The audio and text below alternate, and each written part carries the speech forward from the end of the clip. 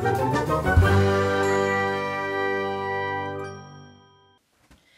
this is Emma and this is another Techaway challenge from the innovation team in Bradford.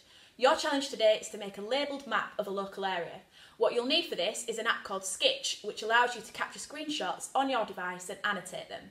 You can use Skitch on an iPad, an iPhone and a Mac. The first thing you'll need is to decide what location you'd like to map. Remember not to include any personal information such as your address. For extra help making your map in Skitch, click on the link in the description below.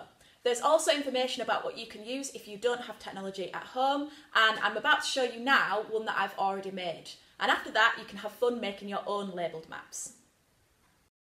So your finished annotated map might look something a bit like this, and you'll see it's a map of Rodley, which is a small village in Leeds, and I've chosen a satellite image so that you can see the detail as if you're looking down from above.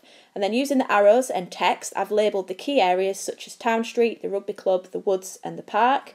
This could be useful in geography perhaps when doing map work, but you could also use a screenshot of just about anything that you want to annotate. It could be a picture of your back garden, for example, if you want to grow some fruits and vegetables and where to put them.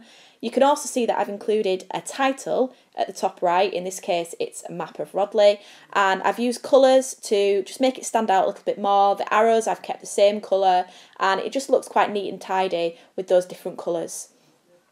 Hi again, I hope you found that example useful, and now it's your turn to make your own Skitch map. So remember that if you need any help making your own, you can access the guide below in the description, and we would also love to see any examples of your work. So with your parents' permission, you can tweet us or you can comment on the video below, and we can't wait to see what you've done.